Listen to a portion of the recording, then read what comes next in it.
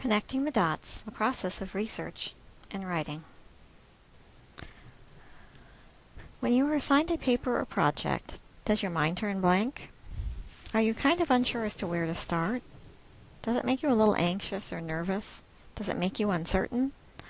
If so, you're really not alone.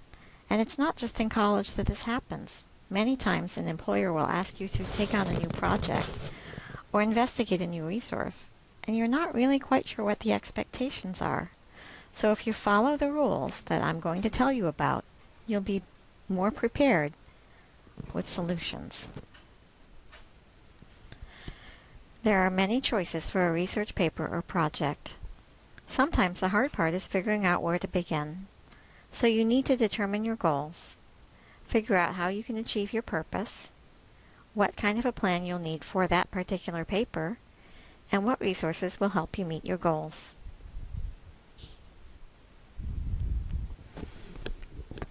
Let's take the topic idea of the election of 2014 and whether or not the unemployment rate would influence the outcome of who gets elected in 2014. Notice that is a very broad question. You could be looking at gubernatorial races, Senate races, House races, or many other factors. I think I'm going to have a possible thesis statement that says that the outcome of the election of the governor for the state of Florida will be influenced by whether or not the unemployment rate is over 7%. Now, I'd have to do some background research on both of my candidates, or possibly more than two candidates. Who is the Republican? Who is the Democrat? Whether there's an independent or other runner. What the unemployment rate is currently. Whether it's been going up or down in the last few months, maybe even a year. Whether or not there have been any polls to indicate how voters feel about each candidate as it pertains to jobs and the economy, and possibly even the unemployment rate. So that would kind of be my background research. I would take that research and find articles, websites, polling places, maybe even a few books that focused on the economy during other elections that would help me answer this question and support my thesis. Remember, for rule number 1, you need to know what the expectations of your faculty member would be. So you would take your thesis statement back to your faculty member and verify that this would be an acceptable thesis statement. You would review the assignment carefully. How long does the paper have to be? In the example below, it has to be 5 to 7 pages double-spaced, using Times New Roman font, 12 points. And it needed to use MLA formatting with a running header.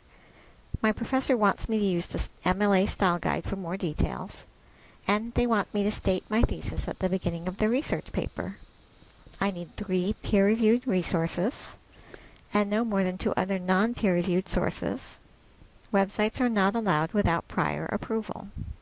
And I need a cover page.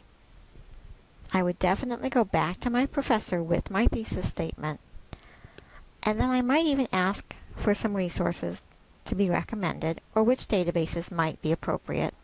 And then I would go to the library, use those resources, or ask the librarians for help as well. Rule number 2. Your research paper is not normally a summary.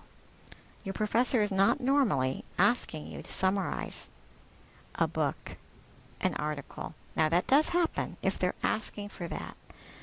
But normally your professor is going to use such words as show how, explain, or illustrate. If you see these types of key words, your professor is really not asking you to summarize your readings. He is asking you to argue your position. Rule number 3, pick something that is interesting to you and that should be interesting to your audience. If you don't pick something that's interesting to you, you're much more likely to procrastinate. You're much more likely to put things off. You're much more likely to rush into your research and select the first 2 or 3 articles that you see. So try to pick something for which you'd like to spend some time actually investigating it. And remember who your audience is. it's your professor. Brainstorm your ideas with yourself or your classmates or your professor. You could try concept mapping. Concept mapping is where you put the main idea in the center and then work out from there as to what would be related information and then provide supporting ideas and details. It's kind of like an expanded outline.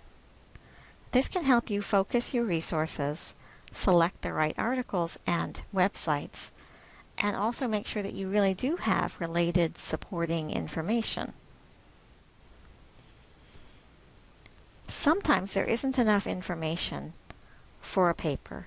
Normally that's not a problem, but once in a while that might happen. So check the library's resources to see if there is enough information available to support your thesis and answer the question. Remember to talk to the librarians. They can help you select the right resources fast. Now you can begin writing, either using your concept map or starting with an outline, or both. Write your first draft, making sure to quote and reference your resources properly. Plagiarism is a serious offense at St. Leo University. There are consequences for plagiarizing, borrowing papers, buying papers, downloading papers from online. Make it your own work and make sure you cite properly. If you need some help, you can ask for help from the Learning Resource Center on campus or from the library's instructors. We have 2 of them for research and writing. Their names are John David Harding and Angel Jimenez.